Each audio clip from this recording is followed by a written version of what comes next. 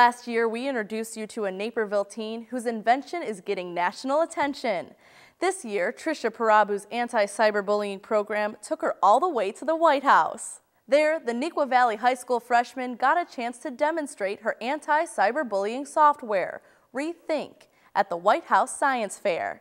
Prompted by the suicide of a Florida teen, she developed the program last year for the Google Science Fair and was one of 15 global finalists.